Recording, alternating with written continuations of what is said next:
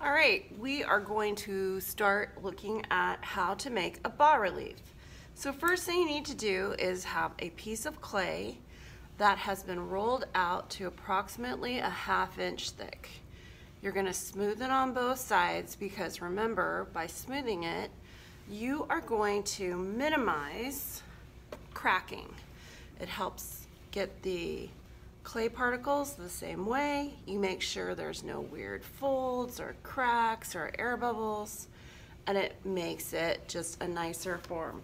Now, most of the time when you roll out clay, it's not going to be perfect, so we're going to have to patch it and clean up our edges. So what I'm going to do is I'm going to make a nice clean corner that blends together better, makes it nice and even and easy to blend and make a cohesive edge there.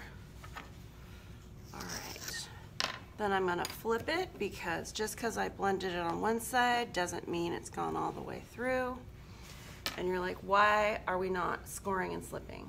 Well, remember, when we have clay that is the same texture, we can do wet to wet. So here's my nice clay. It's all ready to go. So I'm going to use this to help build up the surfaces on my bas relief. So I want to make sure I keep my clay in a plastic bag and ready to go. So then you want to make sure you have your picture. So on here are a bunch of white edges, and I want to make sure that it fits. So we're good. I'm going to trim off my white edges. Actually, I'm going to trim a little bit of this off because there's a lot of foreground. And then I am going to have my nice uniform piece that is going to be my overall finished surface area. So cut all those off. So I'm going to smooth it to the surface.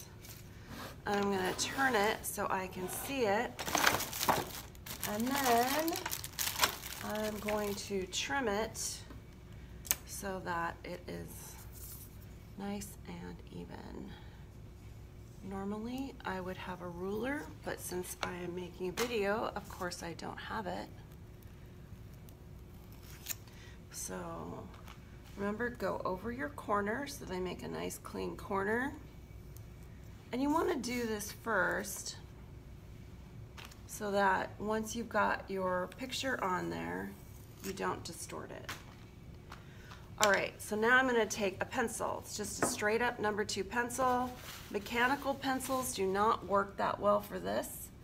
And I'm going to go in and I'm going to do the details of this. Don't press too hard, but use a firm enough pressure that the design will transfer onto the clay through the pressure.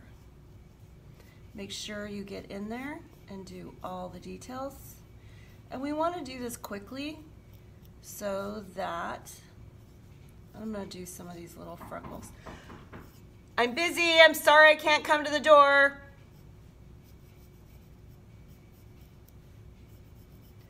All right. And then we're going to get in here. Make sure you get all of these cute little details.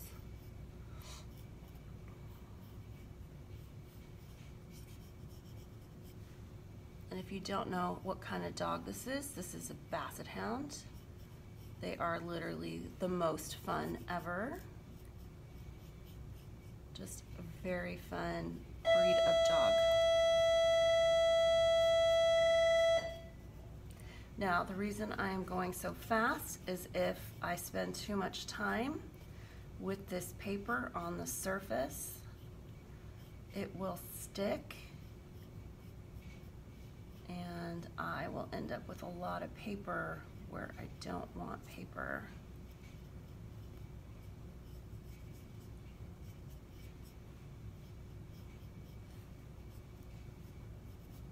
wish I had more detail on the ears, but it will work for now. Now a good way to tell is if you've done the area is you can feel it,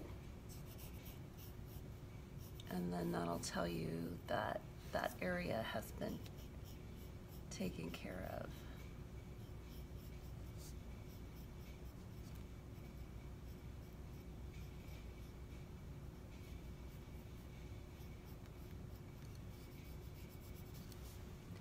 And then I want to get her foot. And maybe one or two little freckles left. Oh, almost missed that spot. Let's feel it.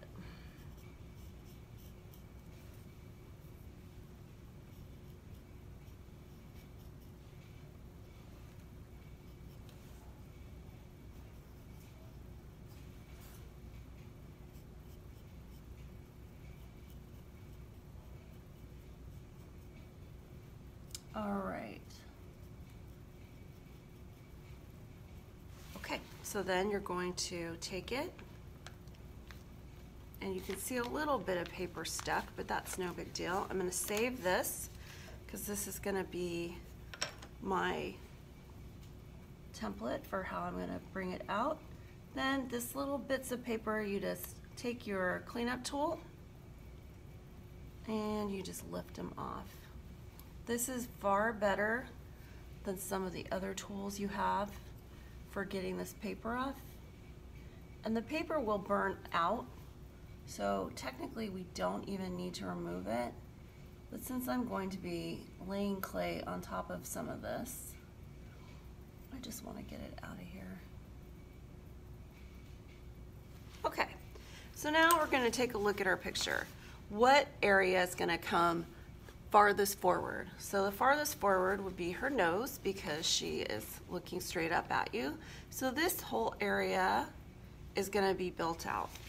So what I'm going to do is just going to go in, and if it's hard for you to see your lines, there is nothing wrong with going back in and darkening them or making them clearer for you. That is completely fine. Okay, so now I'm going to take some of my clay. Let's look at some of the other tools that I have here.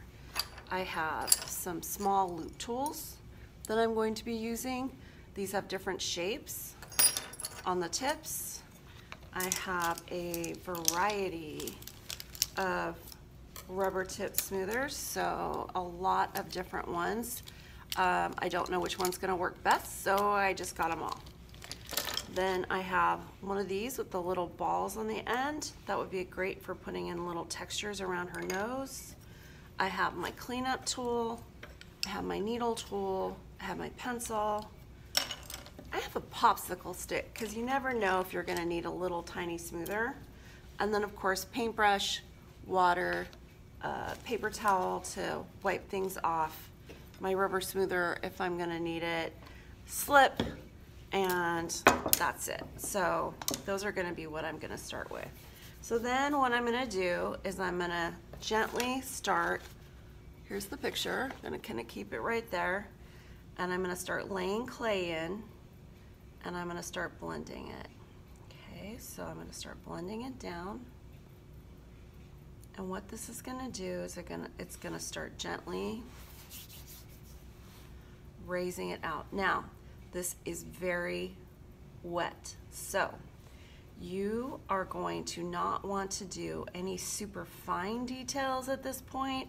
You're just roughing in the areas so that you can start building out your surfaces.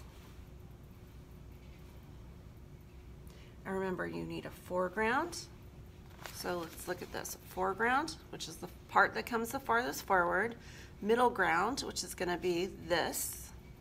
Then the background, where we're going to start taking a little clay away, is all of this. So we're just going to start laying our clay in, and I find it's easiest to start by adding in the clay. Now this part is just a little bit behind, so I press it down, let the clay come forward, and these are very subtle Okay, so you want to make sure that you're not just laying in giant chunks of clay.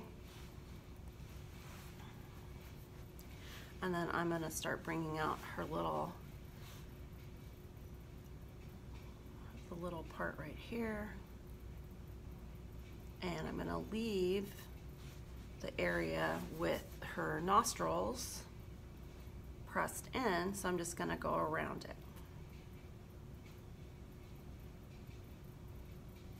So that's going to go like that. And I can always go back in and add a little bit more clay, but I am not outlining. So somebody was talking about how you do this, and they were saying, oh, you just outline it. That is not what you do at all. You are going to gently start filling in your different levels, and then I just kind of take this, I'm just going to kind of blend that in.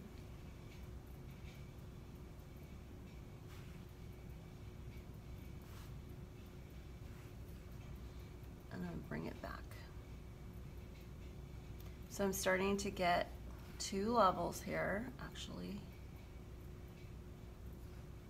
And then I can't really get a lot of detail at this point, but I just want to start roughing it.